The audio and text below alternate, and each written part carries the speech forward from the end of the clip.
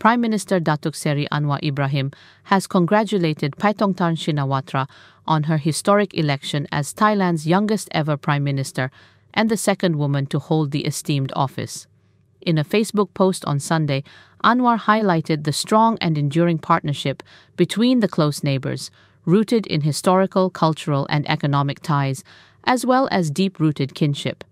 He expressed his eagerness to work closely with Paetongtarn to further strengthen the bilateral relationship between the two nations. Anwar also emphasized the mutual benefits of pursuing peace and development in southern Thailand, which would positively impact communities on both sides of the border.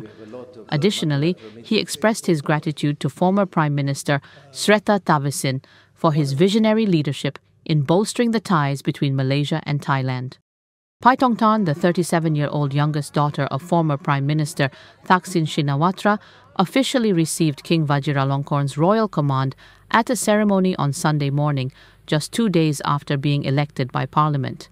She succeeds Srettha, who was removed from office by the Constitutional Court on Wednesday.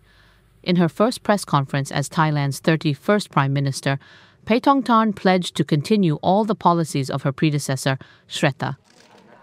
I am dedicated to pushing forward key policies from economic reforms and the 30 baht healthcare improvements to enhancing digital infrastructure and promoting Thailand's soft power on the global stage. As the daughter of the influential and divisive political figure Thaksin Shinawatra, Paetongtarn secured the premiership with 319 votes, nearly two-thirds of the House, making her the second female Prime Minister and the third Shinawatra to hold the position, following her aunt Yingluck Shinawatra and her father Thaksin.